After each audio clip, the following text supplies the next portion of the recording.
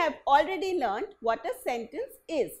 It is a group of words that makes complete sense by itself and does not depend on another word or group of words to do so. It has a subject and a predicate, and we know that the predicate always contains the verb. Now today we will learn about different kinds of sentences based on their structure.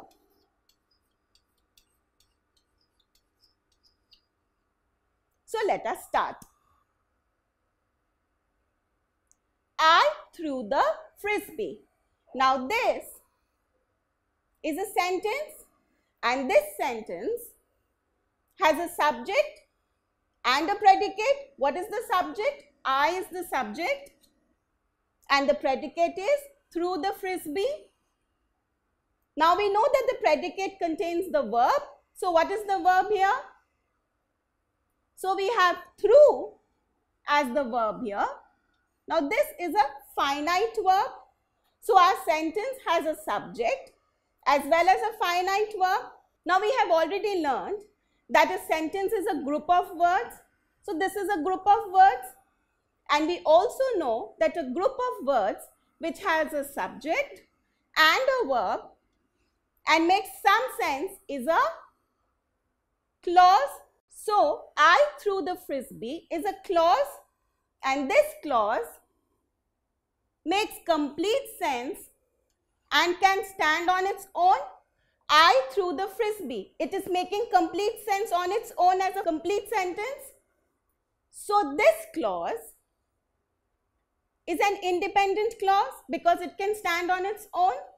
Now when you have a sentence which is made up of one independent clause, it is known as a simple sentence.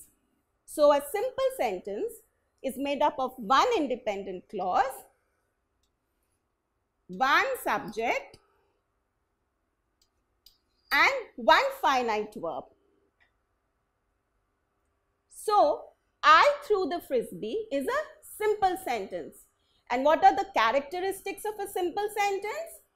It has one subject and one predicate. We have one subject here, I, and one predicate, threw the frisbee. It has one finite verb. A finite verb here is threw. So there is one finite verb. It is made up of one independent clause. This complete group of words, I threw the frisbee, is an independent clause because we have a subject in it, a verb in it, and it makes complete sense and can stand on its own, and it expresses a single idea. I threw the frisbee. There is no other idea that is being expressed except the idea that I threw the frisbee. So it expresses a single idea. Now, if we have a sentence, I threw the frisbee and it hit Dave. Is this a simple sentence? Let us see. Now, this sentence is made up of two clauses. I threw the frisbee, it hit Dave. We have a coordinating conjunction and joining the two clauses. We have two subjects here, I and it. It is referring to the frisbee. We have two subjects here and we also have two verbs here, threw and hit. So we know that this is not a simple sentence because it has one subject and one finite verb.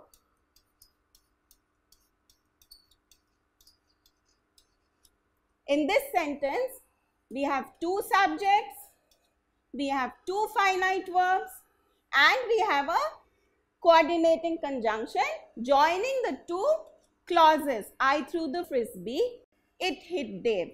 So, this sentence does not have one subject, does not have one finite verb. So, this is not a simple sentence. Now, Now let us look at this sentence. Sal and I went for a movie yesterday. Do you think this is a simple sentence? Let us see if it is or not. Now, let us first identify the verb in this sentence. What is the verb here? Went is the finite verb here. And to find the subject, we ask the question who before the finite verb. So, who went? Sal and I went. So, we know that Sal and I is the subject in this sentence, and this is a compound subject because it is made up of a noun Sal and a pronoun I with a conjunction. Now, the rest of the sentence, went for a movie yesterday, is our predicate here. So, we have one subject which is a compound subject, we have one predicate, and we have one finite verb in the predicate, went. Now, this sentence is a group of words. So, it is also a clause. Sal and I went for a movie yesterday. So, this is a clause which has a subject, Sal and I, a verb, went. So, this clause is also an independent clause because the entire clause can stand on its own. It is making complete sense. Sal and I went for a movie yesterday. So, this sentence has one independent clause, one subject and one verb. So, this sentence is a simple sentence. Now, let us look at this sentence. The food smells delicious. In this case, we have one subject, the food, we have one finite verb, smells, and we have the entire group of words as an independent clause which can stand on its own. So, this sentence, the food smells delicious, is made up of one independent clause. It has one subject and one finite verb. So, this sentence is also a simple sentence. My mother and I went to the market yesterday. In this sentence, we have a compound subject again, my mother and I. So, we have one subject which is a compound subject. We have one finite verb, went, and the entire group of words, my mother and I went to the market yesterday, is an independent clause because it can stand on its own. So, this sentence is also a simple sentence. Now, can you identify the simple sentence? There are two sentences given to us. I looked for Mary and Sam at the station. I searched and found my lost wallet in the car. Now, let us look at the second sentence first. I searched and found my lost wallet in the car. Let us first identify the verbs here. So, we have two verbs here, searched, found. Now, we know that a simple sentence always has one finite verb, but we have two finite verbs here. So, this cannot be a simple sentence. Now, let us look at the first sentence. I looked for Mary and Sam at the station. What do we see here? We see that there is one finite verb, looked, and we have one subject here, I. So, this sentence, I looked for Mary and Sam at the station, is our simple sentence. The government has floated many schemes to attract tourists. Now, what do you think? Is this a simple sentence or not? Let us try to find out. To find out, let us first identify the verbs in it. What are the verbs in this sentence? Has floated and to attract. So, we have two verbs in this sentence, has floated and to attract. But This sentence has only one finite verb, has floated. Now, to attract is not a finite verb. It is an infinitive form of the verb. So, we have only one finite verb in this sentence, has floated. So, what you have to see is that when you are given a sentence, first find out the verbs in it. Then identify if the verb is a finite verb or not. If your sentence has one finite verb, one subject and one independent clause, then that sentence, like this one, is a simple sentence. Now that you have learnt about the simple sentence in detail, let us try to do this exercise. Identify the simple sentence. He has walked a long distance to search for food. And the other sentence is, he walked a long distance and then ran the last few miles. Now, let us take the second sentence first. He walked a long distance and then ran the last few miles. Let us first identify the verbs in the sentence. So, we have two verbs in this sentence, walked and ran. Now, both these verbs are finite verbs. So, this sentence is not a simple sentence. We know that there should be only one finite verb in a simple sentence. So, let us look at the first sentence.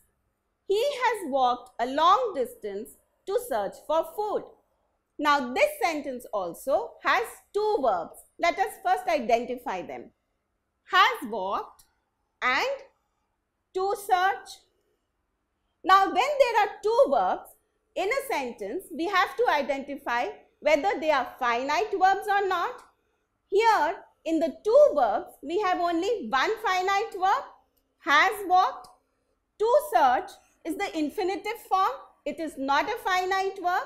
So, this sentence, he has walked a long distance to search for food, is the simple sentence here because it has one finite verb, has walked, one subject, he, and it is made up of one independent clause. He has walked a long distance to search for food. So, what did we learn today? We have learned that there are different kinds of sentences based on their structure. Simple sentence is a sentence in which there is one subject and one predicate, and the predicate has to have one finite verb only. A simple sentence is made up of one independent clause and it expresses a single idea only. So, today we have learnt about the simple sentence and we shall soon learn about the other kinds of sentences based on the structure. I hope a simple sentence is absolutely clear to you now, and if you are not, then take up many exercises and identify whether a sentence is simple or not. Don't forget to subscribe to our channel. You can also register for free at DeltaStep.com or download the DeltaStep app to get all learning resources as per ICSE, CBSE, IB, Cambridge or any other curriculum. Over 5,000 amazing lectures across maths, science, English and social science. Our unique interactive video technology keeps you engaged, and our iDictionary feature allows you to quickly revise any concept. Master each topic at your own pace with our adaptive practice technology and 1 million plus questions. Get instant answers and detailed solutions. Be exam ready by taking unlimited mock tests, performance analysis with actionable feedback, personal tutors to resolve your slightest of doubts. That's not all. You can also win amazing prizes like PlayStation, iPad, watches and many more, along with certificates through our Earn As You Learn program. So, learning at DeltaStep is not just fun and easy, it is also rewarding. So register for free now.